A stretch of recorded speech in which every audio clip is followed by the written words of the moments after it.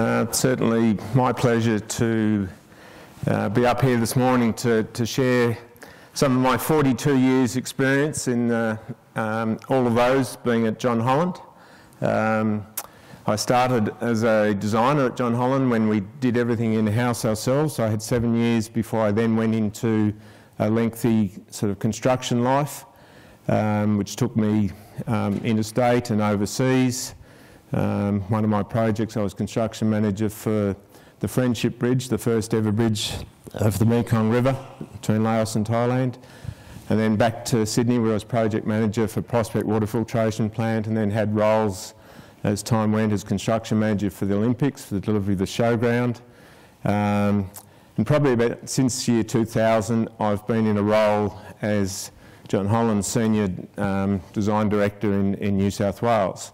Interestingly, I actually got offered both jobs in the year 2000, construction manager for New South Wales or design manager, and I went the way I went because I think there's not enough people that understand what designers need and what constructors need, and that'll feed into what I'm going to talk about this morning.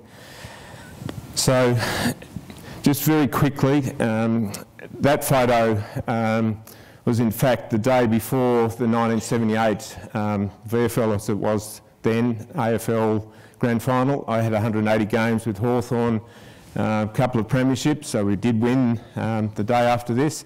But that was me with a posed photo with the press about an hour before the Grand Final parade down Bourke Street, where I was standing at Parliament House Station, part of the underground that was being developed in Melbourne back in 1978.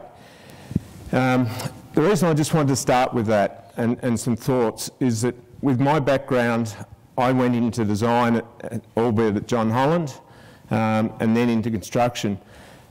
The first comment I want to make is that a lot of engineers, and I'll talk engineers for the minute, might either go from university straight into a consulting practice and not get what I would regard as appropriate construction thinking and construction background.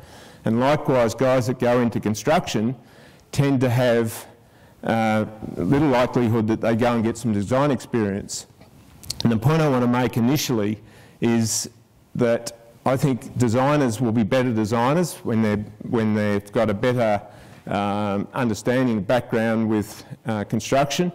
And I'm still a believer that we should see some of our construction guys having a better technical base that makes them better all-round engineers. And I think that's something for the industry to consider still. It's been debated a lot through Engineers Australia as how we do that, but I think that's something that we've still got to do better in terms of the earlier training that people have.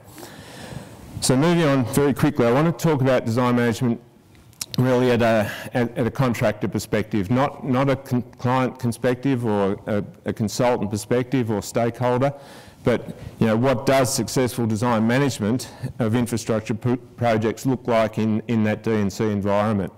You know, we could pose the question, it is obvious, or really is it? So, you know, what are the factors that I've seen over 42 years? And I can say that I've been involved with a vast number of very, very successful infrastructure projects. So, for me, people are at the centre of everything we do. And yeah, as engineers, I just talked about our university education. We have very little learning at that stage in people skills. So there's a shot of the southern stand of the Melbourne Cricket Ground, which I was construction manager for many years ago. A grandstand, 48,000 people. We built it, D&C, we built it in 15 months. You know, with the design only just ahead of the construction back in 1991.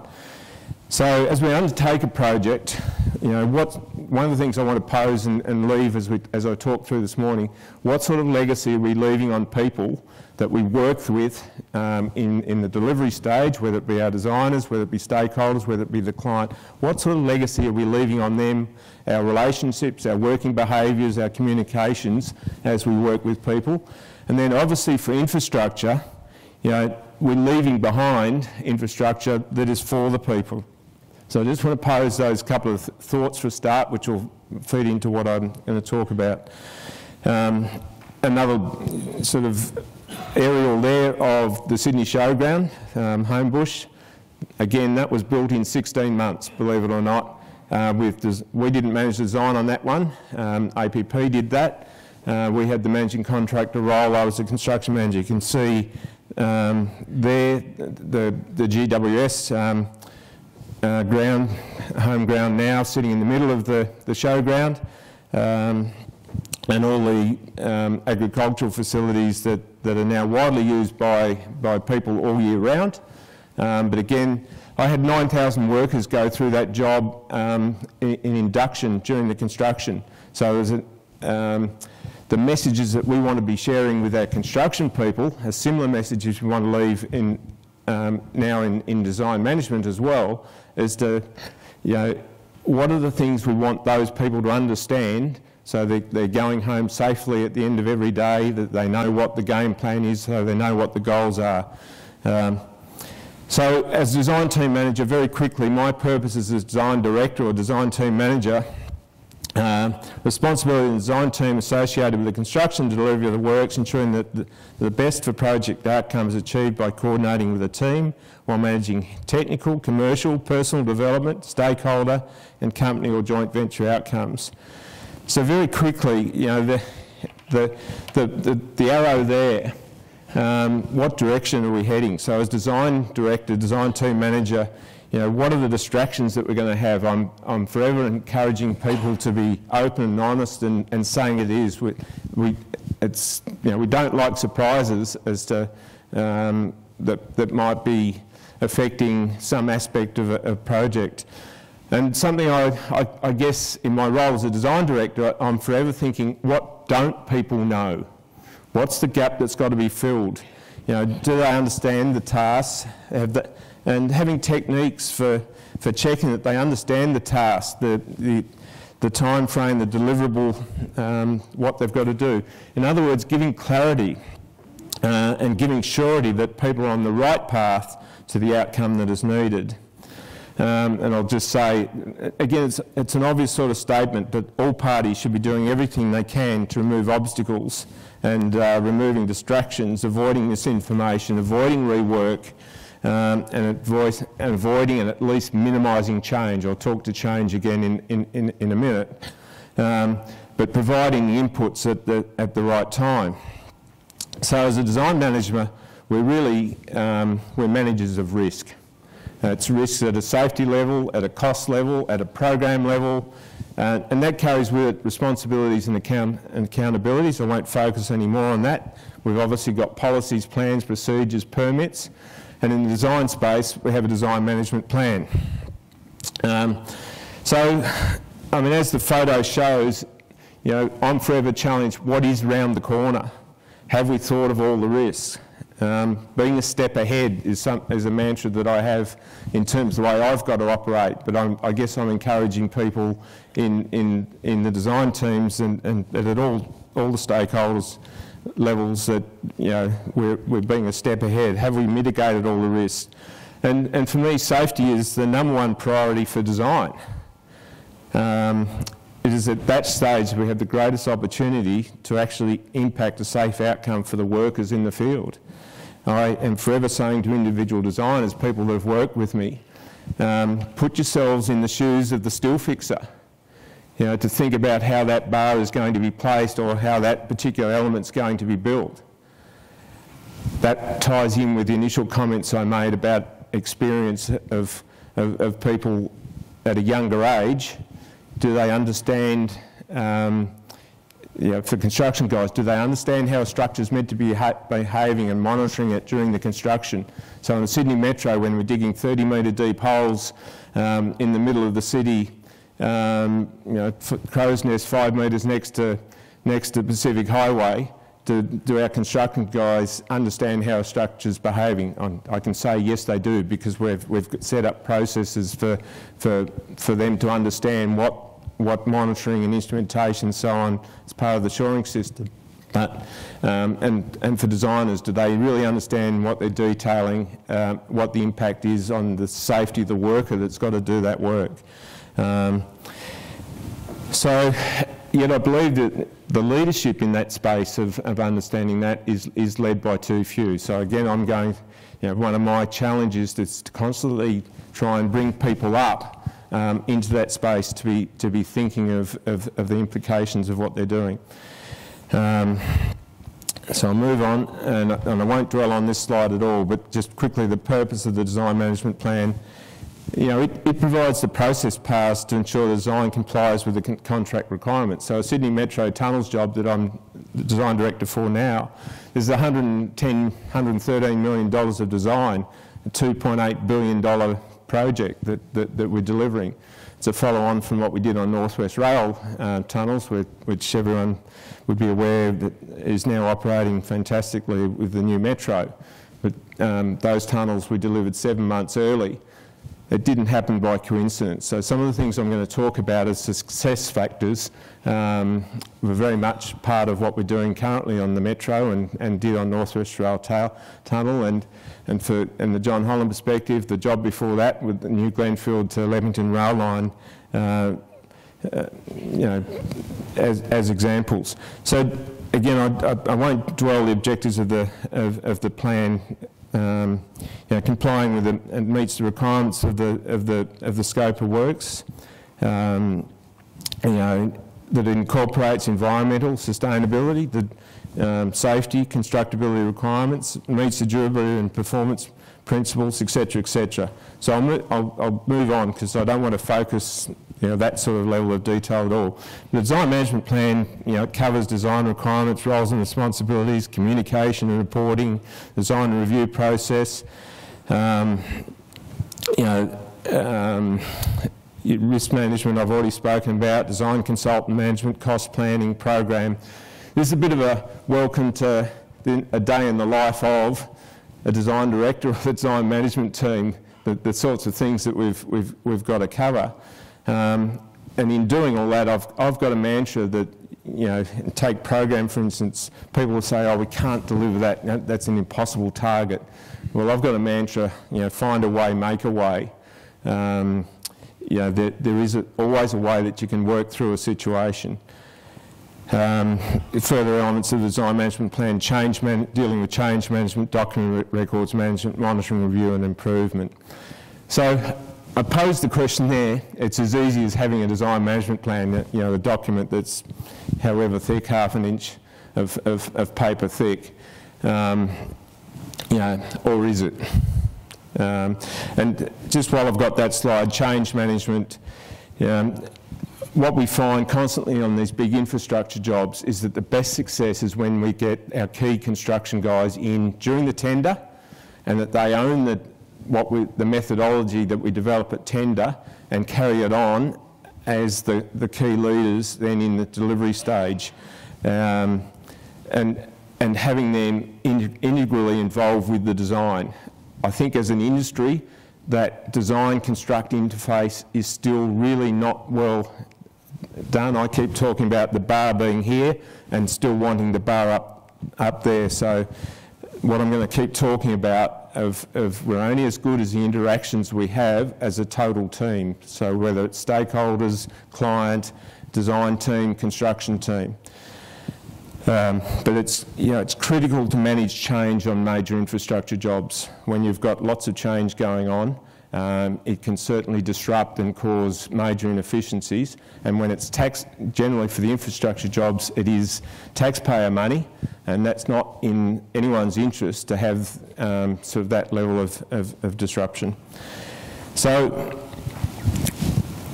what all that leads on is, design is complex. So there's a photo of going back to Lane Cove Tunnel days on Gore Hill Freeway. So there is, just if I look at that photo, straight away it brings to mind the challenges of dealing with existing traffic, apart from the future traffic that the design's got to be designed for. There's lots of retaining walls in there. Is the construction team putting the right design input criteria into the designers so that they do the job once and do it properly and efficiently, feeding in what the staging is, what the surcharge loading is, the sequence that we're going to build things. Is there then the understanding of the utilities that have to be incorporated in the final product, and how does that relate to the existing? How does that affect the staging and the traffic management? What are the structures going to look like? There's stakeholders, residents and businesses adjacent. It will have a real interest, and the car users, what something looks like. So getting multiple parties there, multiple designers, so designers within disciplines and multidiscipline working together so that you actually get the interaction is a challenging task. So it doesn't just happen by giving a consultant a consultancy agreement saying go off and design this. It actually is all about how well the total industry is working together. How do the concrete trucks actually get there into that route? What's the effect of the route for getting that concrete from the plant to that site and getting the tester to that site? How might that influence the final product for infrastructure that's going to be 100 years serving the people of New South Wales? Another example of mine, the replacement research reactor at Lucas Heights for production of our nuclear isotopes, medical research and materials research facility. But our Argentinian partner, INVAP, was busy designing the innards of the heavy water tank and the I'll call it the nuclear tank. Very complicated. And we set up our Australian design team. In that case, I'll give them a plug. Connor Wagner, now Oricon, were working with me, and in those days I probably didn't have the construction guys on board because it was a 6-year project. We started from a clean sheet with INVAP in Argentina. The people came out here, but we had to go over there to actually establish what were the criteria.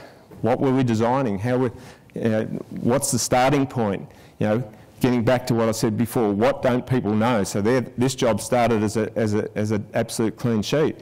Yet we had a 17-metre high, 1.7 metre thick, heavy density concrete, heavily reinforced, that had to interact with a massive number of very closely toleranced penetrations and cast-ins that were actually servicing the real aim, which was what was going on inside that nuclear tank. So, what do people need to know, and when do they need to know it? So that challenge of it's all about communications and interaction between teams. So there we were doing it on an international field.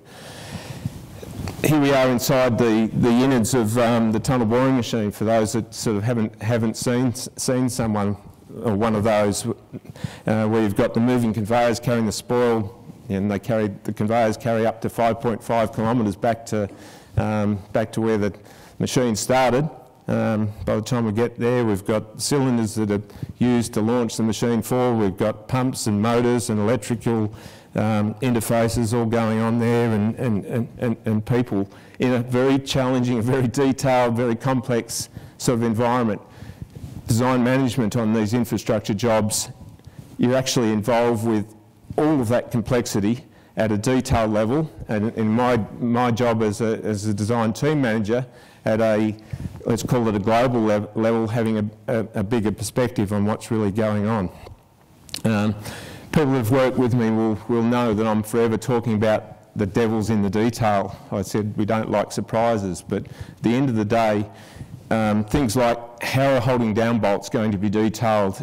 It's something I've probably, in the role as construction manager at the Olympics, saw so many head contractors not understanding the implications of tolerance on placing bolts with the future placement of the steel, and the effect that can have on safety, and the effect that can have on productivity if the bolts aren't in the right location. So thinking, here I'm just picking an example where you've actually got to understand the interaction between, if you like, the concrete design and someone else is doing the steel design, but they don't work together unless the thinking's being done together, you know, quite often the right answer is to leave a pocket and fix the bolts properly to the right sort of tolerance, you know, after the concrete's been poured. But too often I've seen bolts end up in the wrong position because people don't think that through, both at a design stage and a construction stage, in the right way.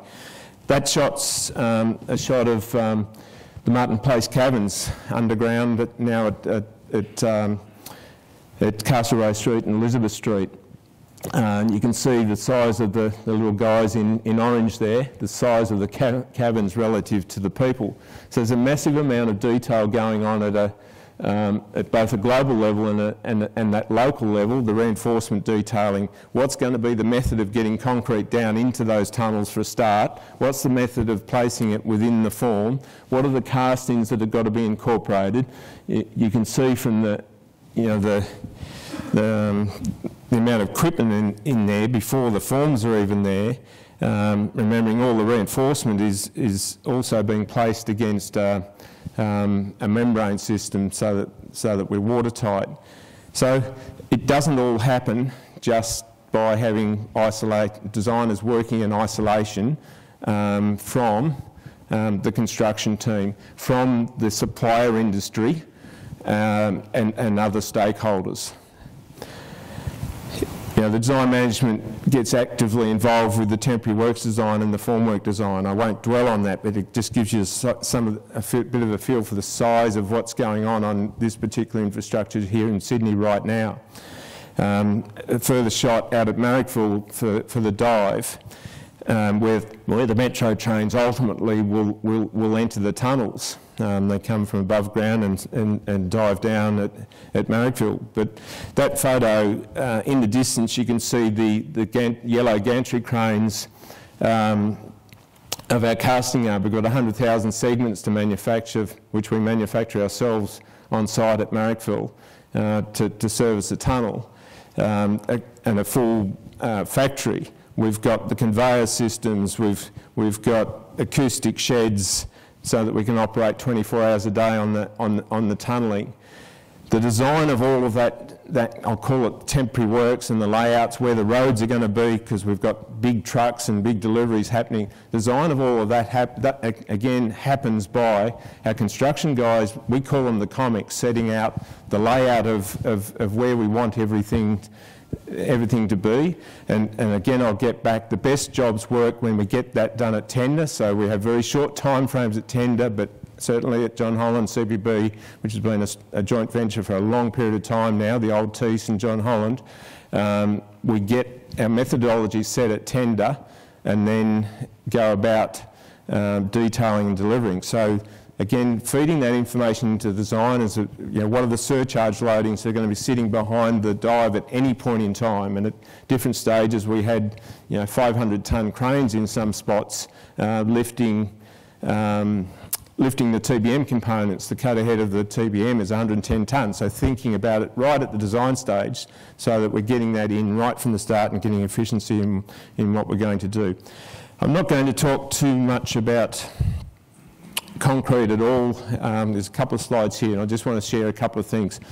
One of them in the concrete, a specification of concrete, and again it's, as a design team director, I'm forever working with the designers to see that we get the right sort of specification onto the drawings of what we really need to do. And you know, often with the best intentions, designers are trying to specify everything, thinking that will give a better product and outcome. And I'm just going to pose the thought that more tests does not necessarily equal, and it usually won't equal better product.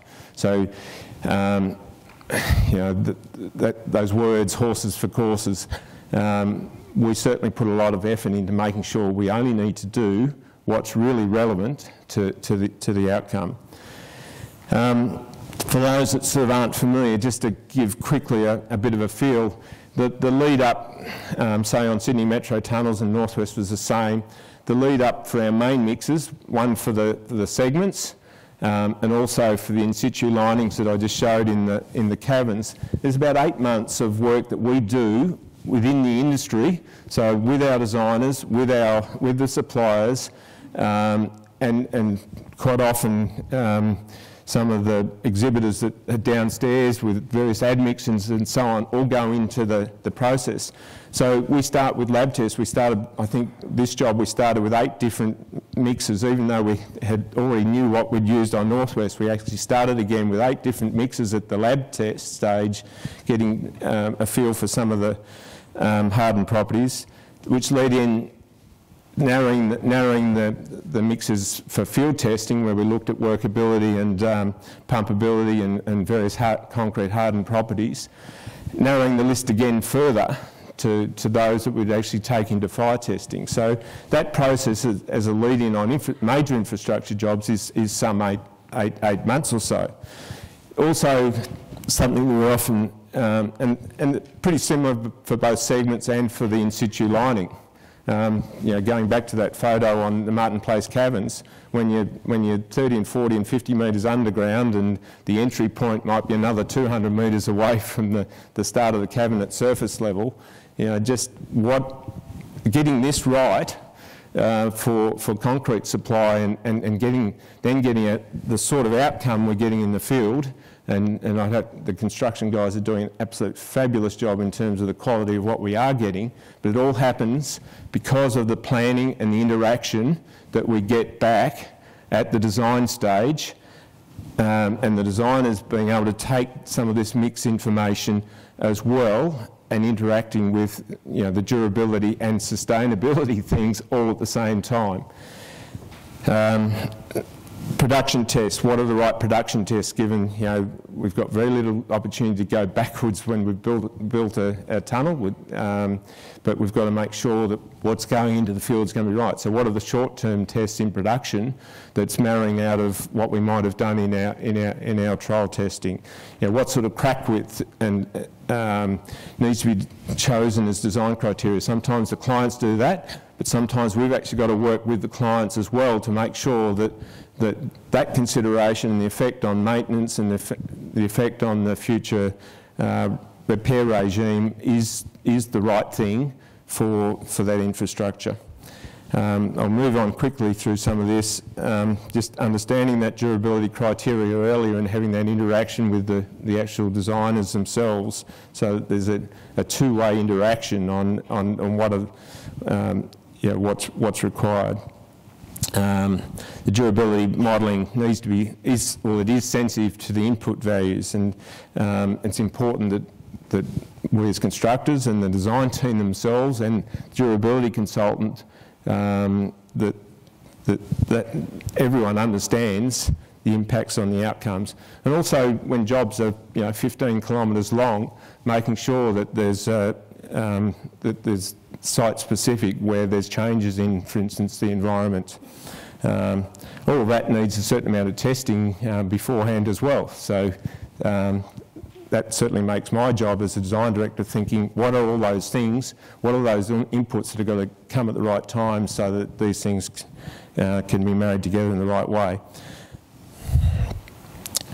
A lot of others are talking about the technical things of these, but just a couple of things I'll comment and not give the answers. But fly ash benefits in concrete that's been around for a long while. But as we're seeing the close down of, and I'm sure the concrete industry is thinking about this, but as we're seeing the close down of some of the coal-fired power stations, what's the implication for infrastructure jobs and contractors of some of those shutdowns, of what that might do to mixed designs? And if put it in the context of what I've just talked about, at some of those 8-month lead times, is the concrete industry itself ready for some of the surprises? And we already seen it a couple of times with plants, some of the major suppliers of fly ash that might be in our mix, where they've got shutdowns for periods of time, and alternatives, and do the alternatives actually give the same concrete hardened properties and workability and sustainability type things?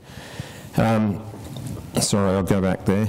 And just limits on supplementary cementitious materials. Again, some of these things are very obvious to a lot of people, but just the effects on workability, the early strength needs, carbonation requirements, chloride ingress requirements, those sorts of things can all be potentially in conflict with each other. And understanding you know, and specifiers, both at a client level and even at a consultant level, understanding how those things can actually influence the outcomes. And in formulating sustainability requirements, just the balance needed between you know, high LE strength and workability and those sorts of factors. So I'll keep moving. I won't dwell on this concrete technology one either, because I've, you know, but obviously over the years I've seen, you know, significant improvements in admixtures, which then gives, you know, obvious outcomes with better slump controls and controlled pump reversion, slump reversion time, sorry, improved pumpability, and obviously there's been significant improvements in the sort of equipment that could actually pump concrete, which, so I've seen, in my 42 years, I've seen major advances in that. And as an industry, we've got to keep those sorts of improvements going. You know, activating shotcrete when it's required. So when we're underground, like we're there, and it's taken 40 minutes in traffic to get the truck there, you know, what's the impact of that on the guys that are where they are trying to do that work? So these sorts of things is the next slide. I'll sort of make my point. And here it is. And the point here, and the thing I want to say is that just like the massive size of that tunnel boring machine, I can't remember where that was, it might have been Crow's Nest that breakthrough was, there's a massive challenge for the industry to work together as a team, and from here on you're going to hear me talking a lot about team, because that football background I talk about, there's so many analogies back to a football team as to what gives success, and they're the same things that give success on our infrastructure jobs. So, summarise what I've just talked about. Design, I often think that I've got probably the most exciting role on a project, because you're at the crossroads of the interactions with everybody. The interactions with the design consultants, so I said I've got $110 million of design to manage on this job. That's a lot of people, a lot of different consultants as well, trying to pull it all together. The interactions with the client, interactions with an independent certifier, and if I listed the page of stakeholders, I think it's about 3 pages long, the number of stakeholders that actually have an interest and interface agreements on terms of how we might work with them during the job. And then obviously our delivery, our construction team. So getting all those inputs that I talked about to the designers at the right times, in the right way, without changing their minds, is a massive challenge. So, you know, we have our own in-house theme of striving to understand what the delivery team requires to ensure certainty of the best outcomes of safe and on-time construction. We are proactive and adaptive in our thinking and approach to support the diverse needs of our client, consultant, stakeholders and construction team. So that's sort of my theme, if you like. Very easy to say that. You know, what is it to bring it together? So coming together is a beginning, keeping together is progress, working together is success. Right? And I'm going to talk for the next few minutes before we finish about sort of how we do that on say the Sydney Metro job, how we did it also on North West Rail. As I said, we didn't deliver 7 months early just by chance. It happened because of we have effectively a vision-led and values-led approach. All right? So under that we have some three themes. So the first theme is one team, and under that our sort of thoughts are we're respectful, humble and work together to achieve a common goal. We listen, we speak up and support the final decision, and you'll see a common thread here. We plan for safety and we work safely. So, you know, in my role as design director and my previous experience as project manager and construction managers, I know what's got to be done at the design stage to ultimately get a safe outcome in the field. It's a massive challenge, but if we don't get the thinking at the design stage, the risks go up tenfold. Responsibility. Again, the theme of I'm responsible for understanding what I need to do, and I own the delivery. We always hold each other to account. And again, our safety is my responsibility. So for every person on the job, we're wanting everyone to think like that. And I'll get to a photo in a minute that sort of emphasises that theme. And integrity. We act professionally, honestly and fairly. We do what we say we're going to do, and we champion safety and challenge unsafe acts. So, building great teams does take a lot of work. But I'm going to say we've seen a constant, over my experience, it is teamwork, it is cooperation, it is how we behave, how we communicate together. Living our values has been a constant in terms of what delivers success. I experienced success at the elite level in sport, and I'll share that again in a minute. But it's probably something as engineers and as technical type people, we don't give it enough right across everybody. We don't give it enough credibility, enough thinking. So, how we train staff. So we've got I think we're up to 110 of our own staff out of 450 we're putting through our own leaders program, because we regard everyone as a leader.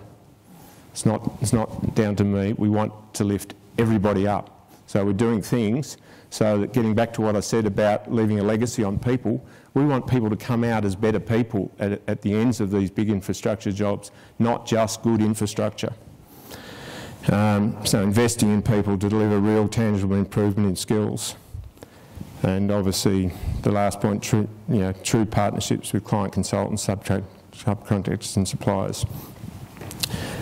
The message: no one person can do everything, but everyone can do something. So again, my thoughts on that picture. There's a lot of guys there. Caring for those around you. People build projects, not processes or contracts. And we're only as strong as our weakest link. It's something that I came from my football days. So that thinking about lifting everyone up, taking time to think what others need to assist their role. Teams work better together. Speed is not everything. Direction is. So as design team manager, I'm having to have my wits about me, a step ahead, constantly evaluating, challenging, keeping an eye on the bigger picture. What is today's priority? What is next week's? What is next month? Wanting people to be solution orientated. Problems are only issues. They're not problems. They're issues to be solved. And having that attitude. My role as design director, is to be sharing the vision. Learning the lessons, sharing the lessons, not blaming, not condemning. So an industry where we think and behave like that is going to be a better industry always. In football, we used to talk about the team that makes the least mistakes usually wins. The best teams make less mistakes when the pressure gets more and more. So as we lead into AFL final series, the best team at the end of the day will be guarantee, and you need a little bit of luck, but they'll do those two things. Just keeping your goals in focus. I won't go through that, I've already covered some of that. We are what we repeatedly do. Excellence then is not an act, but a habit. So I'm going to encourage the industry to continue to make excellence a habit. Do what you're saying you're going to do, focus on the task and maintain that self and team discipline. High performing teams make excellence that business as usual. That excellence then leads to innovations. It leads to better production rates for everybody. Consultants making money, we're making money, early project completions, enhanced reputations. The only easy day was yesterday. I suppose my thought about this photo, and you can just see the guy on the side, you can see him there, taking that time to plan together, share and solve together. Don't ponder too long like the single guy there pondering what's going on. you know, what needs to be explained to others so that they can do their role when they need to do it in the right sequence.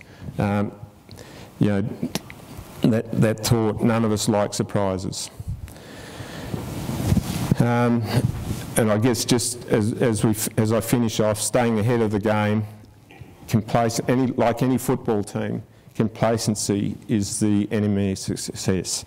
You know, so you've got to watch out for it. I've emphasised it very, very quickly, but never underestimate culture and values. You know, you want to continue to make the project one that people want to work on. Yeah. Enjoy coming to work type thinking, and valuing people, giving them what they need to do the job, and go away and they'll go way and above and beyond for you. As I finish off, the time your game is most vulnerable is when you're ahead. Never let up. So there's a football theme in there. There's persistence. So infrastructure jobs that are going over 2 and 3 and 4 and 5 years, they are hard work. But if you don't have the behaviours and the values and the thinking where people are really caring for each other and serving each other, and ultimately serving the public, I don't think you'll have the right ingredients for success. As I finish off, a couple of very quick slides. There's the segments heading into the tunnel, tunnel boring machine finishing the job at Epping. I won't talk any further because time is running out. And I suppose I'll finish with this one because it was precious to me, having played and stood out in the middle, knowing the success we'd achieved as a football team.